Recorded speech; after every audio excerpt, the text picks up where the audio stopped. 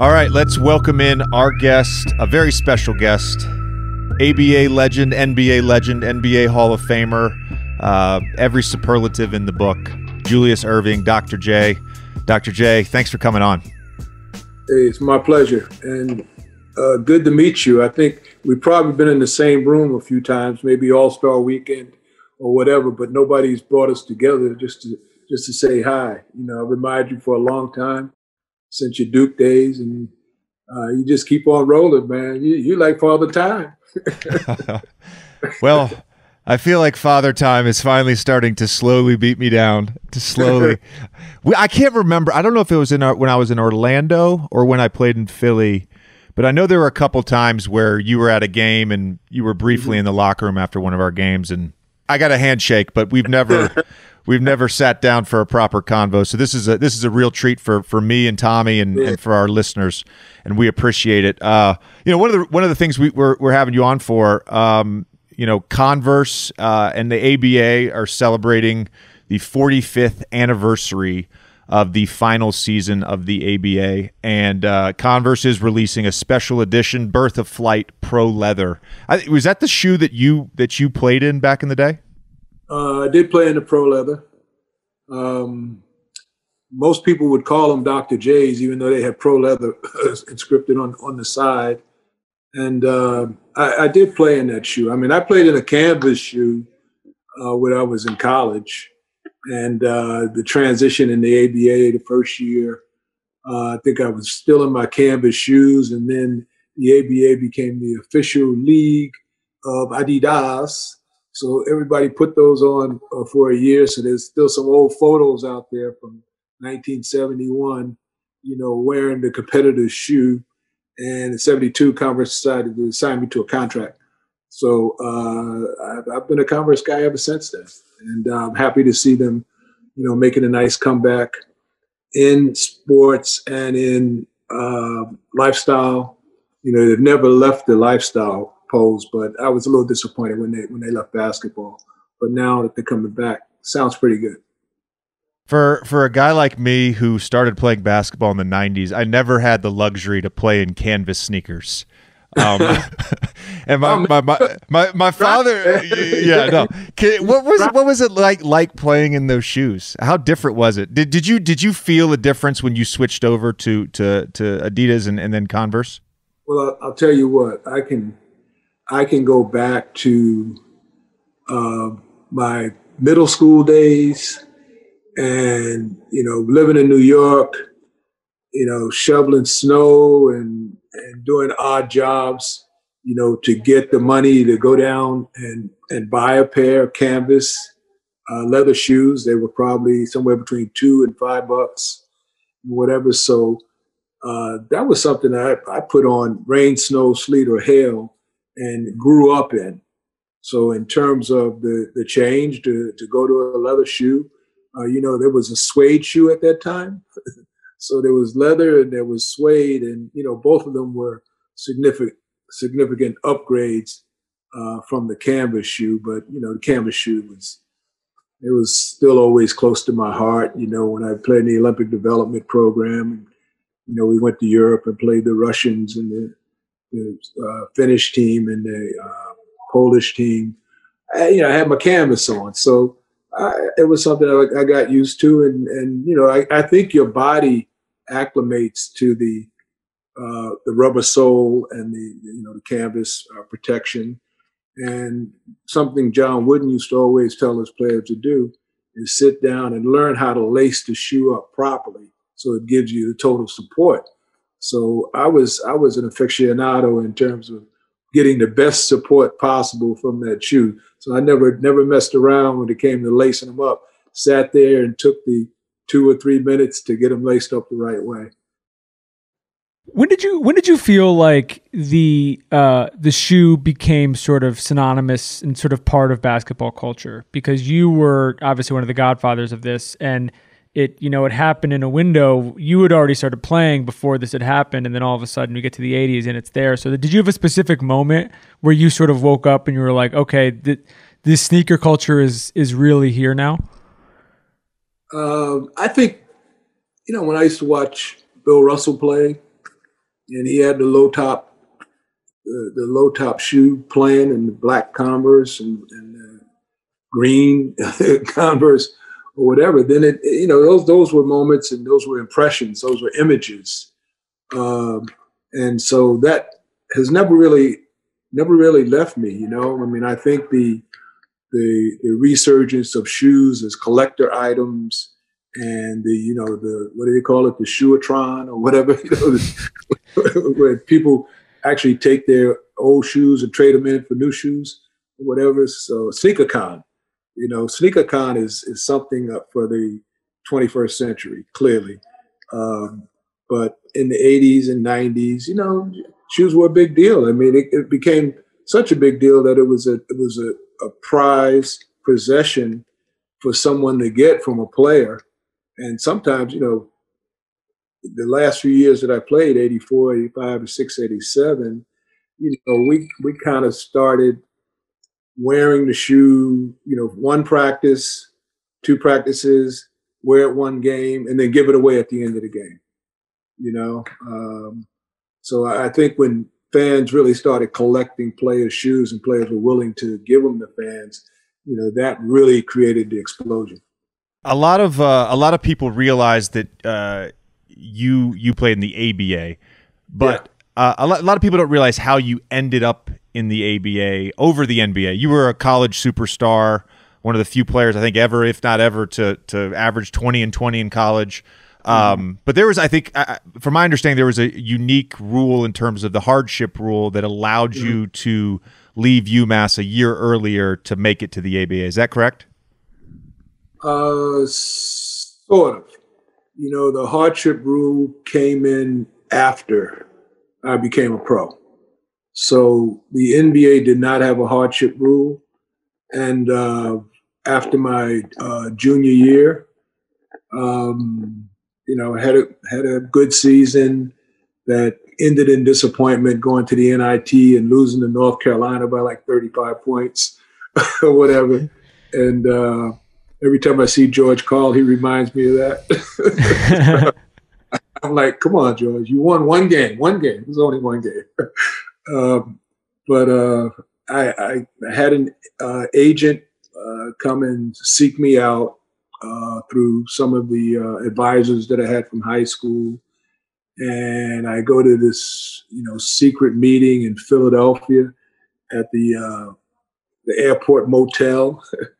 And I'm sitting there with Al Bianchi, who was coach of the Virginia Squires, and Johnny Kerr, who was general manager, Red Kerr, of the Squires. And Earl Foreman was nearby on the phone. How's it going? And we started talking, and they explained to me, what was going on with the ABA. I had heard about the NBA.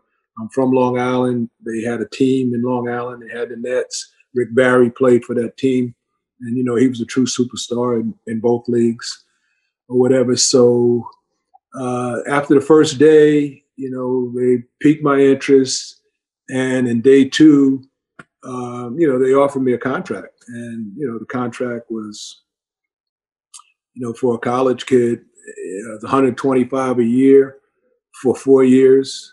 So the $500,000 contract, and my mom was probably making $6, my dad was probably making $7, so the two of them together were making $13,000, and suddenly, there was a created hardship associated with, just staying pat, going to school for another year, and, being a full-time student, part-time athlete, to being a full-time athlete, and, to my credit, become a part-time student, because I, still pursued my degree after becoming a pro, and took a little while to get it, but I had promised my mom I would, so I ended up getting my degree from the University of Massachusetts.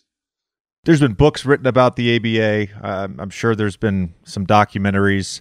From your perspective, what were some lasting memories of the experience of playing in the ABA? I mean, there was a team in Kentucky, there was a team in Virginia, there was teams that were in places that, you know, don't have professional basketball franchises anymore. What was that experience like as a player? You know, it was great, guys. It seemed to be a truer extension of college career. You know, by going to UMass, you know, Northeastern United States, we never really left the Northeast. So we weren't able to get a significant rating in terms of having a national presence. And the fact that we played in the NIT instead of the NCAA tournament. The NIT was a more prestigious tournament than it is now because there were only, you know, 16 spots.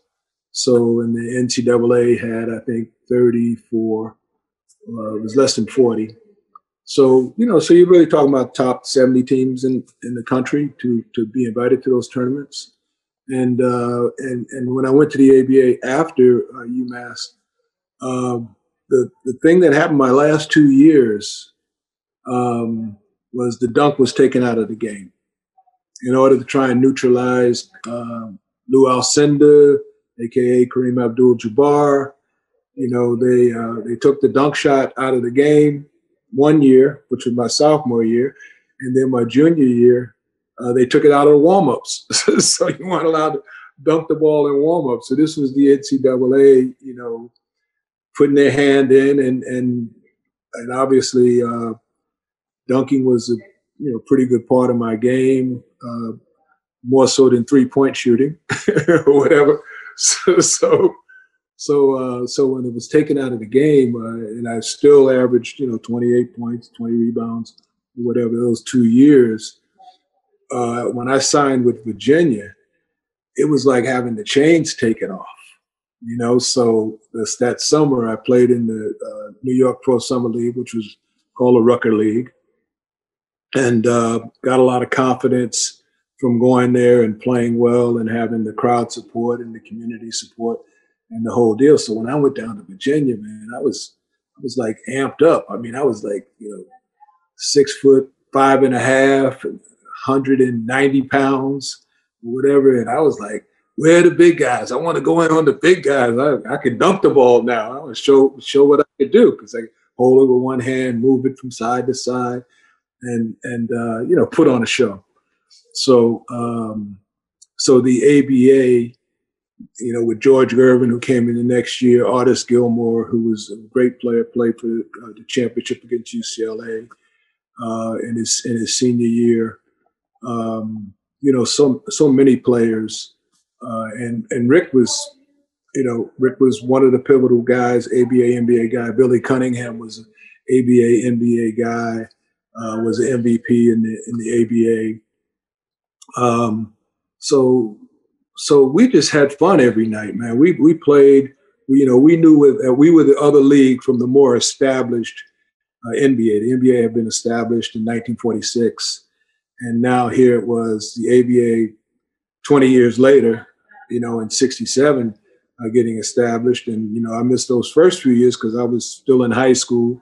But, I got in the last 5 years of the league. So from 73 to 76, or 72 to 76, I was an ABA player. And in the league, you probably experienced this in college, maybe in high school, where it was one for all and all for one. And anytime anybody on the team got some publicity or got some notoriety, everybody fed off of it, instead of what I later experienced in the NBA, where, a lot of egos were involved. Everybody thought they were the best guy on the team. And if they had a good night, it's like, well, now I'm going to be the man the rest of the season, as opposed to, what it was in the ABA, where, guys kind of knew their places and knew that they needed one another in order to be successful. And I think that's why my New York Nets teams were ultimately successful, because guys really knew their roles. The John Williamsons of the world, Brian Taylor, and Jumbo Jim Akins, and the guys who I played with the Nets. It was a beautiful experience. And I'm going to say it wasn't quite as much fun when I got to the 76ers. Darryl Dawkins used to say it, God rest his soul, he said, whoever got it, shot it. Well, you may be unsurprised to know this, but that not much has changed in the NBA.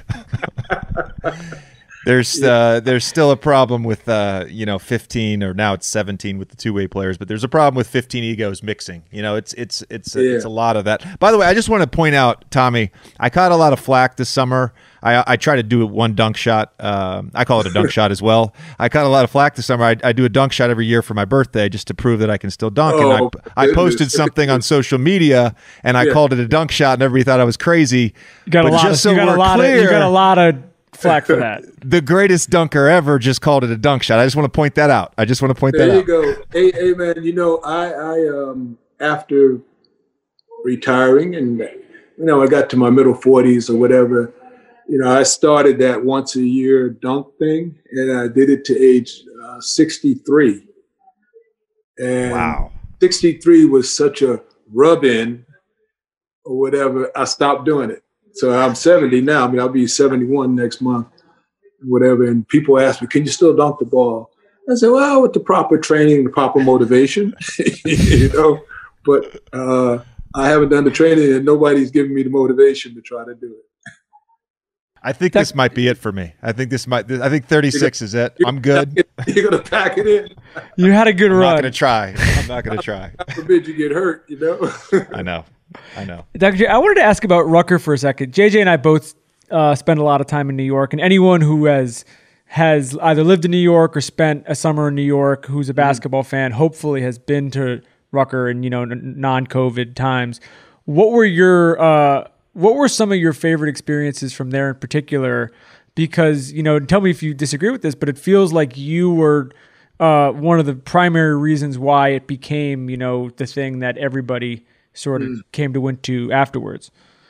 I think I contributed to it, but there was the players side, and then there was the Each One Teach One program where the administrators of the league, a guy named Bob McCullough was very significant, and Holcomb Rucker, legend in the Harlem community. The other players who were there, everybody who was anybody, Tiny Archibald, Wilt Chamberlain, Willis Reed, guys from pro teams as well as community guys, Joe Hamilton, the guys who were schoolyard legends, always tried to step up, and play better against, the guys who were in the pros. And some of them just didn't have an avenue to get to the pros. But for the pros to show up there, Michael Jordan to show up there, and Kevin Durant of the world, and, people who feel like they wanted to have that experience, the Rucker was the place to have it. There's leagues in Chicago, there's league in Washington, there's league in California, so on and so forth. But the Rucker is like the godfather of summer league basketball. And, it was stated, if you play like a bum in the Rucker League, you're always going to be a bum. So don't go there and play like a bum. So my first 5 years after college, I made sure that on the weekends, that's where I was in the summertime, playing basketball in the Rucker League. I love that. JJ, have you ever played there? No, and I regret not doing it. I'm too old to do it now, but I regret not doing it. When I was in high school, that was when all the And One mixtapes were coming out, and then as I got into college and early in my pro career, that's when like Kobe would come to the Rucker, Kevin Durant would come to the Rucker. My buddy Mike Dunleavy did it one year. He lived in New York City. He did it one year. So like, I wish I had done it. I regret not doing it. I think it would have been an amazing experience. My McDonald's All-American game was in New York City. So we did like a whole day where we went to the Rucker, we went to the Apollo Theater, we got up on stage. It was great. JJ, what do you think the ideal work-life balance is for pro athletes, specifically pro basketball players? I think it's a great question. Because a lot of us are so obsessed with the game, and yet there's a lot of pressure that comes with playing and with performing. There's a lot of people that you have to answer to. There's a lot of responsibilities that you have. So you need to have outlets. I always use the example, actually, from The Alchemist, the story within the story about the boy who visits the castle. And when he gets there, the guy says to him, hey, walk around, see all the sights, see all the amazing artwork, but don't spill any of this oil from the spoon. So the boy walks around the castle, and he gets back, and the guy says, what'd you think of everything? He says, I didn't see anything. I was too obsessed with the oil in the spoon. I didn't spill any of it. And he said, well, walk back around. It's okay if you spill a little bit of it. So in life, you need to be able to spill a little bit of that oil. And in sports, if you think joy only happens after you win, think again. Look at the world's most successful athletes. They don't spend all their days grinding away. They take the time to enjoy themselves. Like having a Michelob Ultra with friends, because they know that happiness is the key to winning and that joy is the whole game, not just the end game. Michelob Ultra, 95 calories, 2.6 grams of carbs. It's only worth it if you enjoy it. Tommy, do you enjoy it? I do. I wish I had one right now. Same. Beginning January 29th, watch Academy Award winners Denzel Washington, Rami Malek, and Jared Leto in the psychological thriller The Little Things, in theaters and on HBO Max on the exact same day. It's also available to stream at no extra cost to HBO Max subscribers. Plus, with HBO Max, you can stream the greatest collection of series and exclusive Max originals, all in one place. Discover something new to watch, like the HBO original The Undoing, the Max original The Flight Attendant, and the new 2-part HBO documentary Tiger. Go to hbomax.com or download the app to sign up and start streaming today.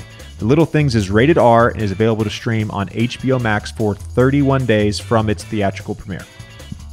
By 1976, I assume you kind of, I don't know how accurate the movie with Will Ferrell and the Flint Tropics is, but I assume everyone kind of knew that the ABA and NBA merger was going to happen. And I was doing some research on sort of how you ended up with the 76ers, and it's a very interesting story in terms of the logistics of the Nets joining the league and sort of the repercussions in dealing with you and your contract and how you ended up with the Sixers. Mm-hmm. Kind of like how you ended up with the Sixers, the money, economics play a big role in basketball and in terms of where you end up laying your hat.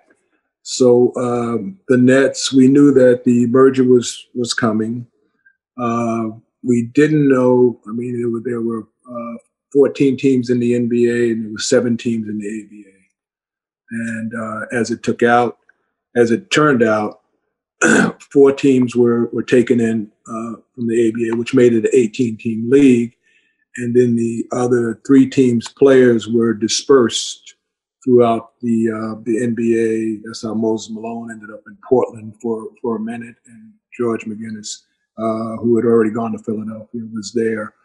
And then a lot of players didn't get to make the transition. Some great players, James Silas was one of those. He was the guy they called Captain Late in San Antonio. And at the end of the game, he and George Gervin are on the court.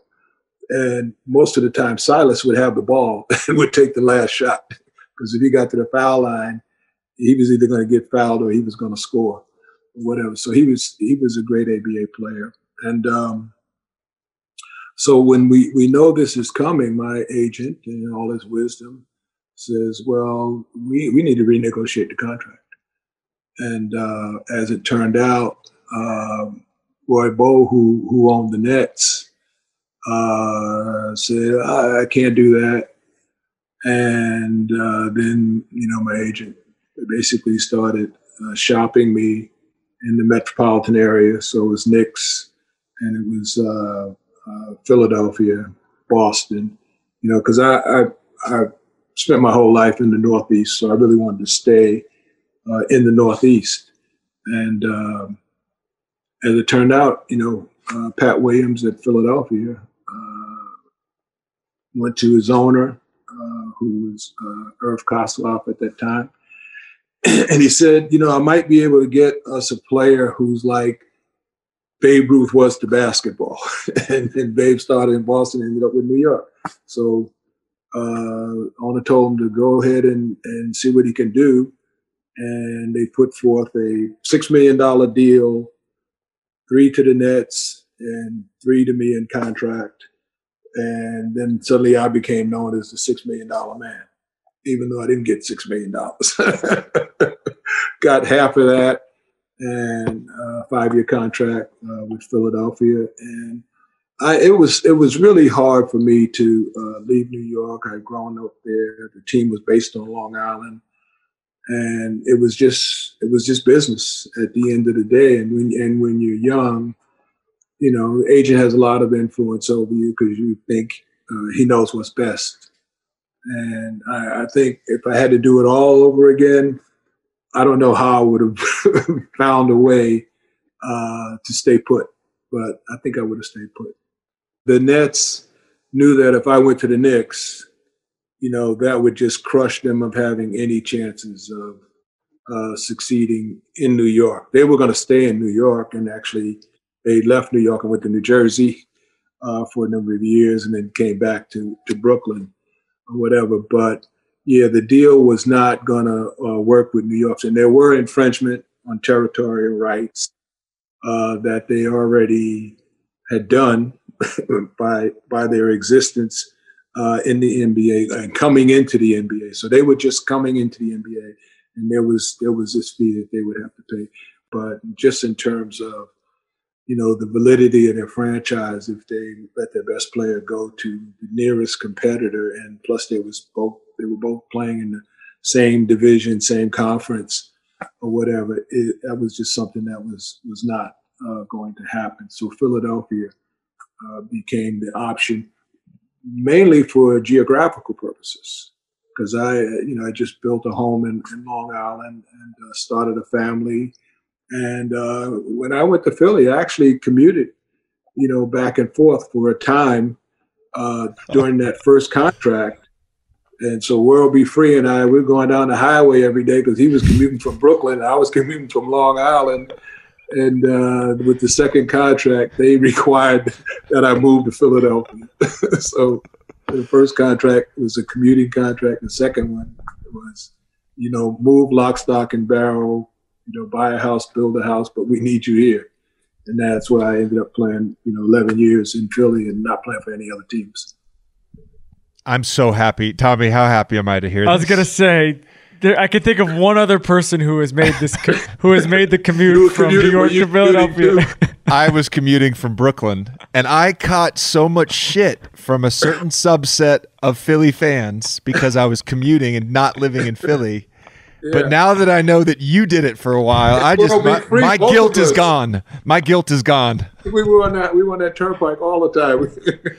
If I have to drive on the New Jersey Turnpike one more fucking time, it's a very tough commute. It's 2 hours traffic or no. Like good for you guys. Yeah, it's not great. It is. We managed not great. it. Though. We managed it. We did. I wanted to ask you about the '83 team because people talk a lot about the greatest teams of all time, and there's probably an argument to be made that '83 team was one of the best teams ever. You guys were 67-15. This is back when you used to play 3 rounds of playoffs. There wasn't a fourth round. So you were 12-1 in the playoffs. You swept the Lakers in the finals. Where do you think that team ranks amongst the greatest teams ever? With, let's say, the 96 Bulls or the 15-16 Warriors. Yeah. So there were 4 rounds in the playoffs, but if you won your division, you had a bye. So there was still 4 rounds. So that's why and now it's still 16 games to win it. But you could win it with 12 games, and we did it probably in most efficient fashion. I think as we went through that season, you know, we were coming off playing in the finals in 1980 and 1982. And so we had almost all the pieces. We just couldn't get over the hump. And you couple those 2 second-place finishes with the loss to Portland my first year in Philadelphia and whatever. So now 3 times in 6 years, we were playing for the championship.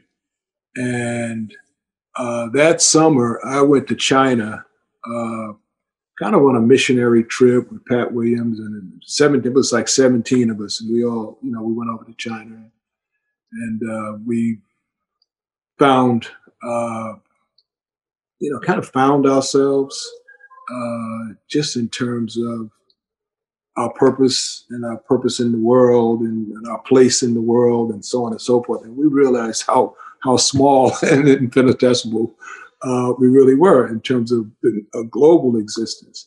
And while on that trip, our general manager, who was Pat Williams, got a call from our owner, Harold Katz. And he said, while you're away with all the guys, I just made a deal to get Moses Malone. So it was like, what? So ML Carr was one of the guys on the team, and he was with Boston, and ML was a former ABA guy too. And, he always had something to say. So next thing I know, I'm looking at him and I told him we got Moses Malone, and his jaw was locked. He did not know what to say. And as it turned out, he was right.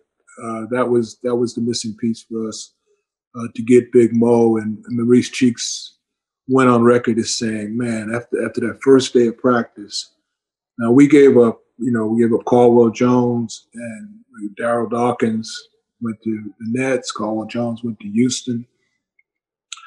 We still had Harvey Ketchum because we had three centers. And now we just had Moses, and he was a workhorse. Cheek said every time at practice, every time we started a game, I just felt like we were going to win because we had that guy who was the dominant player inside, and this was an era of dominant players. Centers had been the MVP of the league since Oscar Robertson was the MVP in 1966. Centers from 66 to 81 were MVPs. That was the year you won, right? And then in 81, I became the MVP. And so after that, centers still got their due, but forwards, Larry Bird, Magic Johnson, so on and so forth, had moved from centers to front court players, and now the guards dominate, right? So the guard doesn't win it every year, then something's wrong, right? So we get Moses, and we're going through the season, and we're winning like 80% of our games, 90% of our games. And Billy Cunningham calls me in before the trade deadline. And he says, Doc, you think we have enough to win the championship? And, I'm sitting on the second place ladder 3 years out of 6 after getting to the NBA and after coming off 2 championships in the ABA. And I said, Billy, I don't know. If you can get us any more help, get it. So he goes out and gets Clement Johnson as a backup center.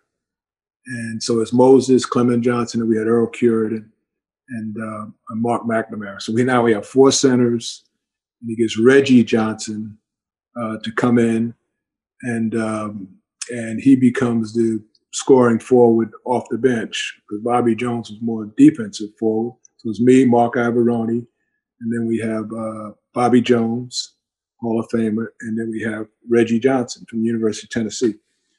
Great shooter, plays his role, quiet guy.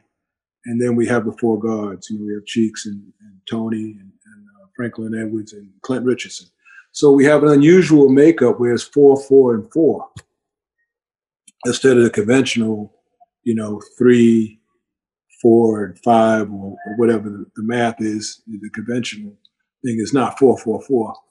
But that was a term that was destined because when we got to the playoffs and they said, well, Moses, what do we need to do to win the championship? And he said, well, I haven't won the championship. I didn't win it in the ABA. I haven't won it in the NBA yet, but we need to go 4, 4, 4. So that was coined. And as it turned out, We lost one game to Milwaukee. I look back on that, and it was probably a winnable game, but Milwaukee just gave us such a hard time. Boston, in the East, in that era, it was Boston, Philly, and Milwaukee, and they were all equally talented and equally caliber in terms of ratings or whatever. But in losing that one game, I just said, well, we gotta be one of the greatest teams of all time, and a lot of it was because of the bench. Because, starters every now and then would start the second half and suddenly we look up and we're down 8 points and guys are coming off the bench and the starters will go back in and we're up 8 points or whatever. So we had a really strong bench. We had a great chemistry. And Moses was phenomenal. But Cheeks and Tony were equally phenomenal as teammates. And, it was the best team I ever played on, for sure. Dr. J, I have JJ and I were talking about this before you got on. It's kind of a broad question, but how do you think things would have been different for you career-wise in the internet age? In part, based off just how you play, and the excitement that you play on a game-by-game basis, but then also just dealing with things in the locker room, dealing with trades, dealing with player movement, with what sort of the guys have to go through now, where everything they do is analyzed for better, for worse, all the time. Yeah. I think if the internet age had been around, ESPN wasn't even around. Yeah. When I played, ESPN came afterwards, and ironically, I was one of the co-hosts one year and went there and presented an award, maybe to LeBron James or somebody when he first came into the league. And a kid asked me, he said, "Mr. Erving, I know you were a great player. How many ESPYs did you win?" And I was like, ESPYs? They didn't even have ESPYs when I played. So I got a nice laugh out of that. But the whole internet age, I think economically, I probably would be in a different stratosphere. I never had a problem with media. I never had a problem with being the team leader, the guy doing interviews, being a spokesman for the franchise. I always felt as though, I was representing my family and my community. Always felt that way. And I kind of credit my high school coach and my college coach for that, because, lots of days when it was a day off from practice, or whatever, he'd drag me down to the YMCA or the Police Boys Club or a school meeting of some kind and have me get in front of people and speak, and unprepared or whatever. Lots of times it was just off the cuff. And I think that helped me, and that certainly would have helped if it was the age of the internet, just in terms of, posting things and responding to the communication. I'm sure you've heard the phrase, you should never count another man's money, or something along those lines. Yeah. Players, specifically great players from your generation, what do you guys make of current NBA salaries? Well, I think a lot of us take a lot of pride in the fact that, we laid the foundation. And there was a guy, Joe Caldwell, who was an NBA player for St. Louis Hawks. And he left St. Louis and he came over and he played for the Carolina Cougars. And then he went to St. Louis, I believe. And he did an assessment, and he said, "Man, best players should be making $10 million a year." And this was in a time when nobody was making $1 million. And as it turned out, he was right. He was right in terms of the overall economics associated with it. And he signed a contract, and instead of $50,000 as a bonus, there was a typo in it which said $500,000. and he fought for it with the typo. Said in the playoffs, whatever, it'll be 500,000, whatever. So next year he was out of the league. And he got banned. He got banned from the ABA and from basketball, and it was kind of a sad story because this was a guy who could really see the future, and some point in time in the future, you know, there was the first guy making 10, and then now it's 20, and now it's 40, or what have you. So the evolution of salaries in basketball is a given. You know, it's always gone up. It's never really gone down. And I think the group ahead of the group that benefits from it or whatever, they should take some credit. There's no reason to be jealous. I mean, you know, you're talking about a population of 500 people. You know, so it's not like you're talking about millions of people who get this entitlement or whatever. It's a select group, 500 or so, who put the work in and are deriving the ultimate benefit, and they're just setting the stage for the next group. So it's always going to go up. I don't think it's ever going to go down. The fact that the percentage of the gross was introduced through the wisdom of the Players Association and Retired Players Association, or whatever. That's, you know, if you got people fighting for you, right will always prevail. And I think the owners, if they couldn't afford it, they wouldn't pay it. That's a good way to put it. You know, you talked earlier about the egos involved in the NBA, and one of the byproducts, and Commissioner Stern is largely credited for this, but you know, one of the byproducts of having a league that is superstar driven, it's driven, you know, revenues, media, ratings, everything is driven by star players. And it's very hard for ego not to become involved in that, because you know, the more attention you get and the more points you score, the more money you make. And Commissioner Stern came in, I believe, right around, you know, your last few years in the NBA. Did you get the sense, during that period of time in the 80s when it was about Magic and Larry and you, and then, you know, later on Michael, that the league was really turning into a individual, not an individual sport, but really the emphasis was on the star player and not on the team? I don't think it ever shifted totally away from the team, because basketball is a team sport. And, you know, there are great players who are not champions, and they're stars.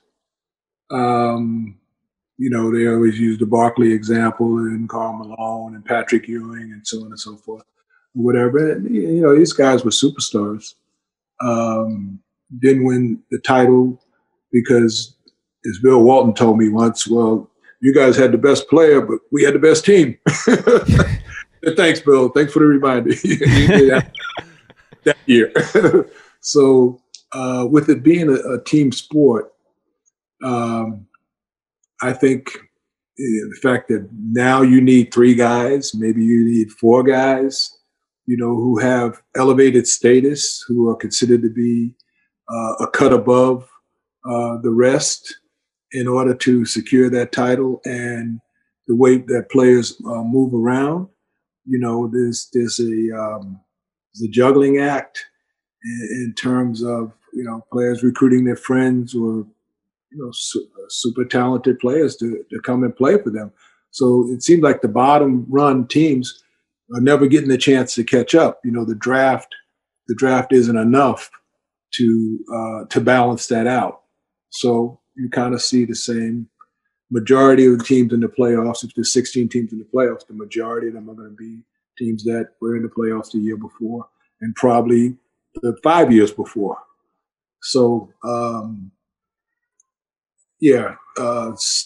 stars in all sports. I mean, if you're if you're an elite athlete and you're rewarded as such or whatever, that just makes you a bigger star. Because I get a little confused sometimes when all players are called legends and all former players are called legends, because there's some people, who just, had a cup of coffee in the league, whatever. So how's that guy become a legend? He just stopped in for a cup of coffee and then he was gone. So the standards have changed, and because there's so many, 100%, who have legend status. Now, if you're above that status in reality, based on your statistics, your performance, and your ability to be on championship teams and be the glue, be the man, and so on and so forth, then you deserve the elevated status. You deserve the lofty status. But I personally, I free to lecture people and say you're better off as a person in life if you're success driven and not ego driven.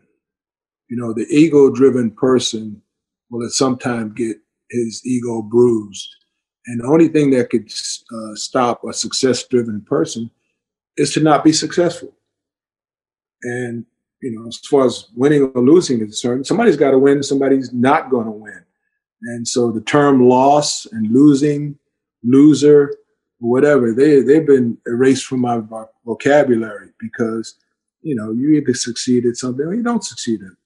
And just keep on pushing, because being success driven is a good place to be. It's a good way to be. And being successful, obviously, is a good place to be. I think your status of being a legend is warranted. You would agree with me on that, right? I think I called you a legend at the beginning of this, and I don't think I'm off base on that.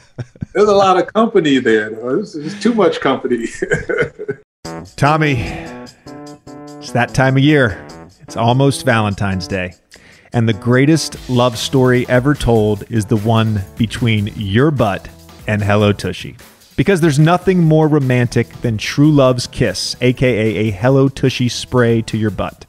Now, the brand new Hello Tushy 3.0 modern bidet attachment is here to level the playing field. It's stylish, eco-friendly, easy to install, and affordable. It attaches to your existing toilet, requires no electricity or additional plumbing, and cuts toilet paper use by 80%. Again, we're talking about Hello Tushy bidet spray. Do the math. The Hello Tushy bidet pays for itself in a few months, because with Hello Tushy, you don't wipe your butt at all. You just poop, spray, dry, and go. It's pretty appealing. I love that process. This is one of my favorite processes of my day. Yeah, think about how much time you save. I know. Plus, every Hello Tushy bidet attachment comes with a 60-day risk-free guarantee and a 12-month warranty. It's a total no-brainer. Just think about it. Use your water to clean your body. Now, use it to clean your butt. And now, Tommy, for the rump you love to hump. Did you come up with that one, JJ? I just did. I just came up. The rump you love to hump. This Valentine's Day, give the gift of Hello Tushy. Go to hellotushy.com/3THREE to get 10% off plus free shipping. So you get 10% off your butt spray plus free shipping. This is a special offer for our listeners. Go to hellotushy.com/3THREE for 10% off. That's hellotushy.com/3cleanbutts. All right. If you sell stuff online, you're definitely in the right business. More people are shopping online than ever. That means a lot of orders coming in, and a lot of orders you'll need to ship out fast. That's why online sellers like you need ShipStation. No matter how much you sell, ShipStation makes it super easy to manage and ship all your orders from all of your sales channels faster, cheaper, and more efficiently. Import orders from any sales channel, ship with any carrier, access discounted shipping rates, and automate just about any shipping task. You'll spend a lot less time on shipping and a lot more time growing your business, like our business, 342. Plus, ShipStation funnels all your orders into one simple interface that you can manage from anywhere, even your cell phone. So ship more in less time. Just use my offer code JJ to get a 60-day free trial. That's 2 months free of no hassle, stress-free shipping. Just go to ShipStation.com, Click on the microphone at the top of the page and type in JJ. That's ShipStation.com. Enter offer code JJ. Make ship happen. You know that credit card. The one that you're afraid to look at to see what the balance is? Yep. Well, if you've been avoiding your debt like Tommy, it's time to confront it. Upstart can help you face it and finally pay it all off. Upstart is the fast and easy way to get a personal loan to pay off your debt all online. Whether it's paying off credit cards, consolidating high-interest debt, or funding personal expenses, over 500,000 people have used Upstart to get a simple, fixed monthly payment. Upstart finds smarter rates with trusted partners because they assess more than just your credit score. With a 5-minute online rate check, you can see your rate up front for loans from $1,000 to $50,000. And you can get approved the same day and receive funds as fast as one business day. It sounds super easy. Find out how Upstart can lower your monthly payments today when you go to upstart.com/JJ. That's upstart.com/JJ. Don't forget to use our URL to let them know we sent you. Loan amounts will be determined based on your credit, income, and certain other information provided in your loan application. Go to upstart.com/JJ. Who was the best player you ever played against? Kareem Abdul-Jabbar. He was always in the way. I just think that if I were going to start a franchise, he's the guy I would start with. I probably would pick him as an ideal teammate. And Moses used to eat him up. He said, Moses would always say, man, Kareem never outplayed me. One-on-one. I said, but the game wasn't one-on-one. And he played 22. They both played 20 some odd years or whatever. But he probably would be the guy if I were going to start my franchise. So I have to acknowledge him as the best player that I played against. Who was the best guy you played against? Oh, that's so far. LeBron. It's like LeBron and Kevin Durant, and then Kobe. LeBron, like those are the best players I think from my era. Yeah, good picks. Who are the young guys when you're watching the league now that you we're not calling them legends because they haven't gotten there yet, but that you look at potential legends, that you look at and you're just intrigued by, you're just interested in for whatever reason. I love watching Kawhi. Going back to his days in San Antonio, I was a big Tim Duncan fan, and San Antonio having their roots in the ABA, was created a bias for me. So, when Kawhi came on the scene and then he was MVP in the playoffs, I started watching him more closely, and I like what he brings to the table. I like, a lot of people don't like his demeanor, but I love his demeanor. He says something when he has something to say. If he got nothing to say, go talk to somebody else. So. He would be at the top of my list. I know you've been asked about this before, but for our listeners, could you walk us through the infamous fight with Larry Bird from 1984? Was that a fight? Scuffle? All I know, there were hands thrown. There were hands thrown, Dr. J. There were hands thrown. It was like a little melee, and interesting. I mean, Larry and I, we had a legitimate rivalry. He came in after John Havlicek was there for many years, and John and I were friends. In the summer, we used to, go down to the Bahamas and have fun, play golf, and we were cool. And when I would go to Boston, I would always there would be a little red number 6 up in the rafters somewhere because I went to school at UMass, whatever. And Red Auerbach used to always say, "You the guy that got away. You should have been a Celtic," and so on and so forth. So and Larry and I, it was Larry, Marcus Johnson, Adrian Dantley, and there were a few guys who were the heir apparent to my position, which is small forward. And so it was always tough, playing against them because, it seemed like they were next in line and they wanted to force me out because I was the reigning small forward in the league, all pro, first team, so on and so forth. So with Larry, it was evident that he could play big forward or small forward, and there was no limit to the things that he could do on the court. He just did them at a different pace than others, so he wasn't decided to be quick, but he was really adept in what he did, and I call him a complainer. So a lot of people call him a trash talker and whatever, and I wasn't really into trash talk, so. I would say Harry is complaining again or whatever, and so we go down on offense, and I'm on defense, I'm on him, and the call doesn't go his way. So I immediately run down court because we got the ball now. So when I run down the court, he is coming down court and he's coming right like towards me, like he's pissed. So I'm like, this is an exhibition game, isn't it? So I think it was like preseason. So I thought he was going to hit me. I mean, I really did. And I reached out and I just kind of tried to hold him at bay. And I had him like in this chest area. I guess my hand kind of slid up on his neck a little bit. A little bit. You have situations. Sure, you have situations like this, right? Sure.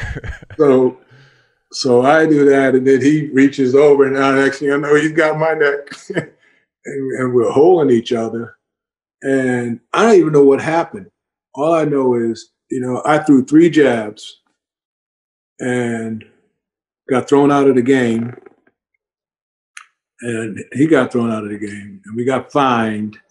And then when I see the video, I see Moses is like the first to the scene. He like grabs him, and the benches clear out and the whole deal. But in a melee like that, everything happens so quickly. I mean, this is all 5 or 6 seconds in which it goes, but suddenly it could live forever. And then suddenly people started selling pictures at the mall or trying to get autographs on the fight between me and Larry Bird, which of course I'd never dignified any of them because we were boys in terms of Converse. We were both, promoting Converse together. I think we had a commercial scheduled for close to that time, either in Boston or in Philly. And, this is when he did the Take Two of These and Call Me in the Morning commercial. And we did we did the video game. We did the video game together. I played that video game. The one-on-one video game. Yep. So yeah. Tommy wasn't born yet when that game came out. Tommy was born then. He wasn't born when that game came out. Not even close. All right. Well, we appreciate the time, and you are a true legend, and we appreciate everything you've done for the game. This has been amazing to chat with you. Really appreciate it. So you heard my wife calling me to dinner, didn't you? Well, we were wrapping up anyway. Hey, man, you're a legend too. Keep on going. Keep on doing what you're doing. It's great. Thank you, Doc. All around. All right. Hopefully see you soon. Peace. Later, guys.